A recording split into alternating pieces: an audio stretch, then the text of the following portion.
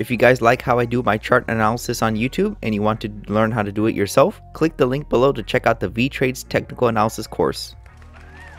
What's up traders, this is Vee Trades, and today I'll be doing a technical analysis breakdown for international business machines with the ticker symbol IBM.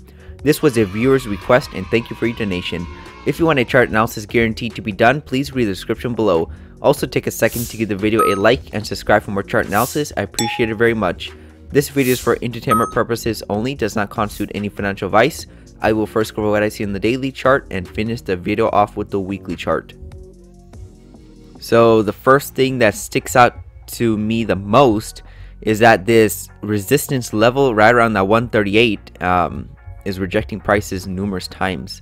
You can see that if we put a horizontal line, we've been being rejected off this line or this level several times already. So we're going back up to it. You can see that Friday closed right near it. So this could turn around prices and go back down to the lows, maybe back down to the 119 level or the 114 level, back down to these prior lows, because we just came off this heavy selling level where there's a lot of supply. So a lot of aggressive sellers are gonna move the market lower once they see that prices are back up here. So we could see some selling, but the only thing stopping me from believing that we're gonna go down is that we are making higher lows. So you can see that this low right here was back at the 114 level, but then this low right here was at the 119 level. So prices cannot come back down to this low. Then we started making higher lows. So this is showing signs of strength for the bulls, and that's what makes me believe that we will break out of this resistance level finally. We did have some failed breakouts before, and it led to a lot of selling, but one of these patterns are going to give out. Is it going to be the resistance line, or the bulls are just going to break it? I mean, the bulls are just going to give up and we're going to go back down to the lows. So I'm leaning more towards the bullish side as of right now. I do see that we have some measured moves that could play out, and that's a higher price target. So you can see that this was the first move up right here. I'm after this one right here, excuse me. So this was the first move up right here. That was a nice impulse up. If we make another impulse up, where's the price target? And the price target I have for IBM is right at the 146 level. And it makes sense because there's a prior high over here, and we could stop out all the short sellers who have their stop losses back up here.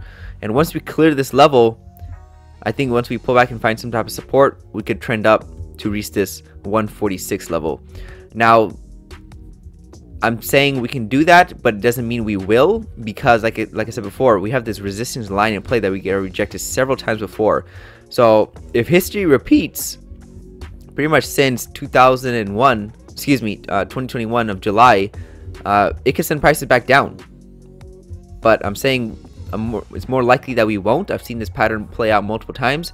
Sooner or later, this line is going to give out, this 138 resistance level, and the bulls will take over and we're going to push up the market higher. You can also see that we do have the channel that's holding prices up also, and that's helping drive prices to the top side. So we do have this channel in play. We could come back up to this 143 level and then the 146 level. So looking for these higher price targets, even though we are at a strong resistance level. My prediction is we will break it and then continue higher to at least the 143 level, and then the 146 level, depending on how strong this breakout is. But again, there's also likelihood to get rejected from this price level and then just have a downtrend formation to the low side of the range. So that's everything I see on the daily chart. So it looks like we've been going sideways for quite a long time, and this resistance line is acting as a strong ceiling for the price, but eventually something's going to give. Is it going to be the ceiling, or the bulls are going to give up again? We're going to go down to the lower side. Most likely it's going to be the ceiling, because we bounced off it so many times already and buyers are still not giving up and we're making higher lows. So I'm looking for a breakout to the top side, and I would say my target is right at the 146 level. So that's everything I have on the daily chart. I forgot to mention one more thing. You can see that we did get rejected back over here last month, and we only went down to the EMA. So the EMA bounced prices up. It was being supporting of the price. So that shows a lot of strength for the bulls, and we're back up to the resistance point. So the sellers are kind of getting weaker and the buyers are getting stronger. So that's what it looks like to me. So it looks like we're going to break out to the top side, and I would say my target is right around the 146 level. So that's everything. I have the daily chart. Let's go and wrap this up on the weekly chart.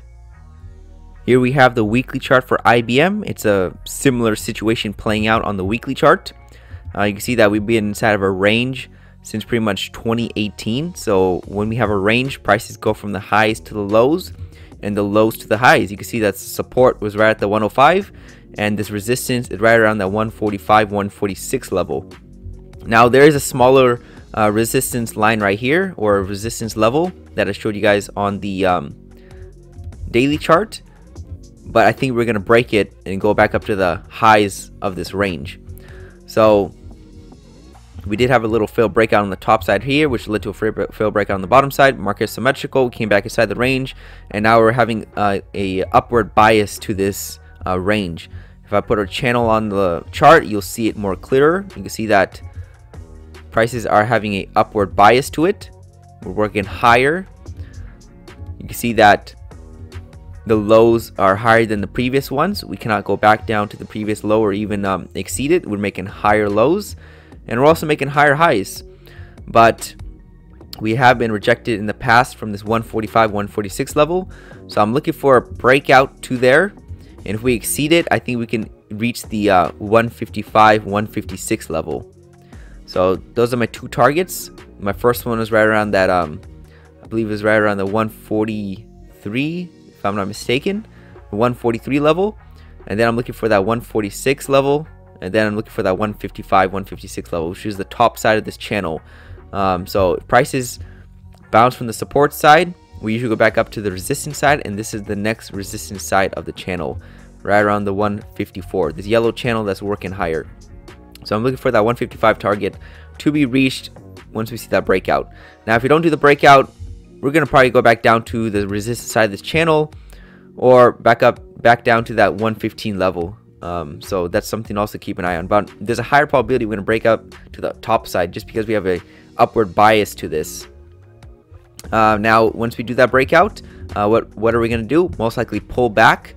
You see that any breakouts, failed breakouts, lead to a massive amount of selling because they're normally traps in the market. So if we do have a breakout up to here, don't expect prices to just rally out of there. I'm expecting prices to have a pullback at the very least, and if the bullish strength is good enough, we might just continue higher. If not, we could see a lot more selling than we have seen previously.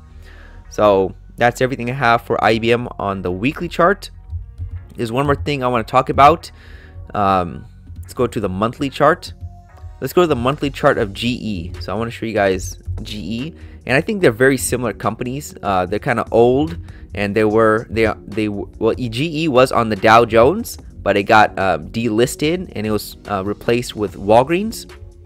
And the thing about GE is that it's just a dying company. You can see that this is the monthly chart for GE, and we've been going down since 2000. That was the high point right here, and then we made another decade-long high point back in 2007, and another decade-long high point 2016, and we just keep on going lower and lower. So it's a dying company. You can see that the revenue pretty much since 2017 has been going down, so that's why it was delisted. Now let's go back to IBM, and remember how this chart looks. It has a downward bias to it, and the revenues were decreasing year over year. Let's go to IBM. This is the monthly chart for IBM, and you can see that it's not as bearish as GE, but the pattern is slightly similar. You can see that we had a high point in 2013, and we've been going down ever since. And then we had another high point in 2014. We could not go back up to the 2013 level. We had another high point here, but it's lower than the previous one. So we keep on making these high points that are lower pretty much every year. So there's a downward trend that IBM is facing. And also you can see a similar pattern. Since 2018, the revenues have been decreasing. Obviously 2021 was slightly higher than 2020, but you can see there's still a massive drop. So this could be a dying company that might be delisted off the Dow Jones in the next couple of years. So even though we see I see rallies on this chart. There is a downward bias to this, a long-term downward bias. We do have these nice rallies that last about a year, maybe 2 years. So it could be in something like that. So even though if we do break out, I'm still expecting lower prices, because this would be the first break of this yellow pattern, and normally the first break of patterns fails, so we could go back down to lows. So that's what I have for IBM. That's what I think can happen. We'll have to wait and see. Depending how strong the bulls are, we might be able to take it back all the way up to all-time highs. But as right now, I mean, since 2013, there's much more better businesses than IBM, so it doesn't look like we would probably do that. But again, don't argue with the technicals. If the technicals start forming a nice little uptrend and we go back up to there, then hey, we're going back up to the highs. But as right now, I'm looking at a long-term downtrend since 2013. So this is a 10-year bear market, almost a 10-year bear market, and we're just seeing a little bit of rallying come in right now. So that's all I have for IBM. Thank you for stopping by and checking out my video. Make sure to check out the rest of the channel, since you might be surprised at what you can learn. Leave a comment down below on where you think prices are headed. Also share the video if you want your friends to learn about the markets. Lastly, I appreciate any feedback to help improve the channel, since I want to deliver great content to you guys. See you next time, and bye.